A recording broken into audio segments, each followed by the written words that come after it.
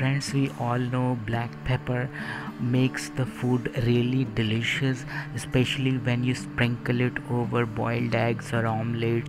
You can also sprinkle it over curd and salads, and it really enhances the taste of the food. But as we pack it on the bottles, what exactly happens during monsoon seasons, it gets stuck in the bottle, or the taste does not remain as great as we wanted. Now there are many grinders available in the market. These grinders have granite stones inside them, so when you rotate it clockwise or anti-clockwise, it's going to grind the black pepper or rock salt or whatever you have put in inside the container. As you can see in this picture, this grinder requires a manual action. However, this is electric pepper grinder which runs on AA size batteries. Alright friends, so this is the product that I found on Amazon, and it seems pretty good to me. Let's have a close look at the description of the product.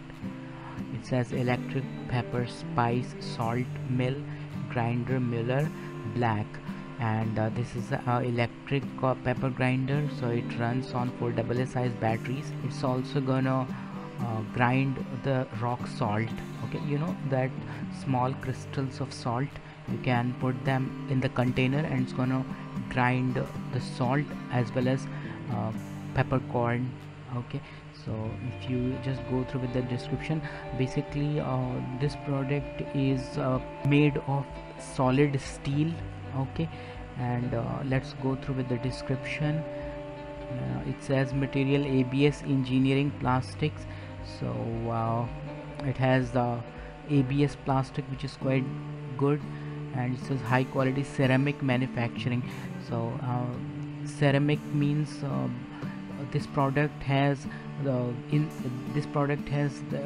ceramic grinding stones inside, so that is also a plus point. And then it says pepper mill, high quality, high hardness, wear resistance, and not to get stuck, long service life, built-in grinding motors, batteries. I'm gonna tell you that batteries are not included in the package. Okay, so you have to buy these AA size batteries from a local market which are easily available. Okay, so you can buy them separately. Alright friends, so now let's have a look at some of the pictures of this product. This is how it's gonna look like.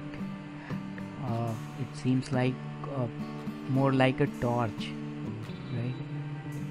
So this is how you can disassemble the product, and these are the pictures of it. Requires 4 AA size batteries, and it clearly says batteries not included in the package.